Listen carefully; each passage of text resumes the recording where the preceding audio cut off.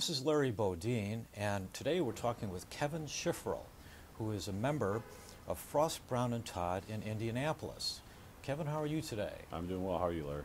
I wanted to talk to you a little bit about maintaining good client relationships. And when we were talking earlier, you mentioned something that you learned from your high school football coach. Always exceed expectations, and it's something I tried to bring to my practice and do in reporting and keeping clients informed and happy with what we're doing. I know from the research that one of the things that general counsel are looking for is predictability from a law firm. Now, you're one of the most active litigators in the United States.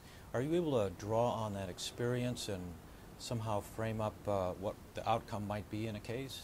Absolutely. We always try to do extensive JVR, jury verdict research.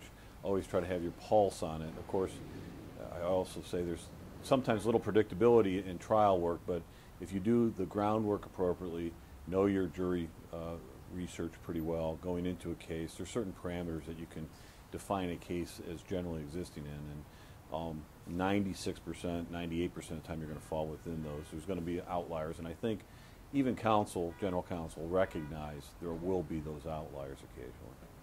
One of the things I know that clients also want to see in law firms is efficiency.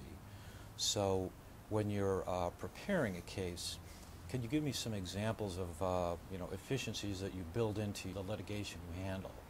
Well, certainly. Efficiency, I think, starts at the beginning of a case all the way through the end of the case, but there's certain segments within the case. Early on, the efficiencies with regard to the investigation.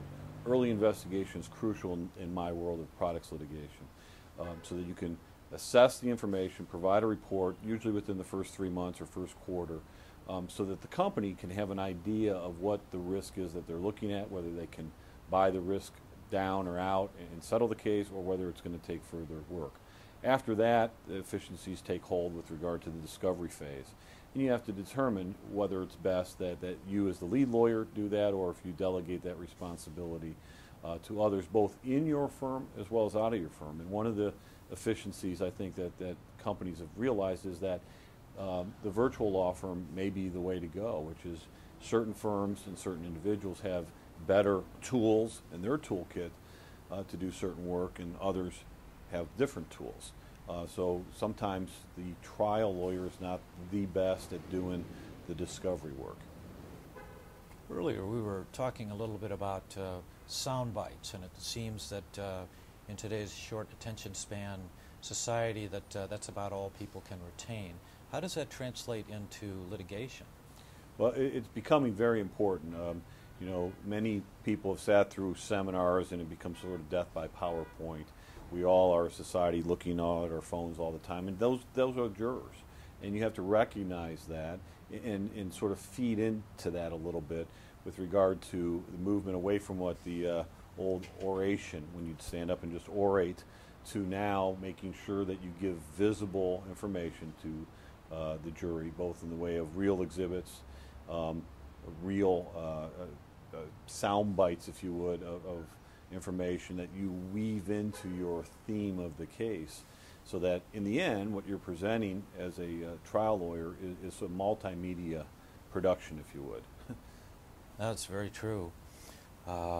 Tell me a little bit about yourself. When clients come to retain you, what is it about you that they feel that they found when they're looking for outside counsel? Well, you'd have to ask them a little bit that, but I would tell them I'm a specialist in TDR, traditional dispute resolution. And so I'm a trial lawyer. That's what I like doing. And so, for instance, going back to the efficiencies, I've often get tasked by clients to parachute in or come into a case to try a case that I really haven't been involved in working up. And I find that's a skill that I bring, that I like, and I often say, without TDR, you really can't have ADR. And so sometimes you have to hire the individual that can know what they're doing in the courtroom, not necessarily to try the case, although that is what we like doing, but sometimes even on a case you want to settle, you have to send the message to your opposition, we're ready to go, and here's our trial team. Well, thanks, Kevin, very much. We've been talking with Kevin Schiferl, who is a member with the law firm of Frost, Brown and Todd in Indianapolis.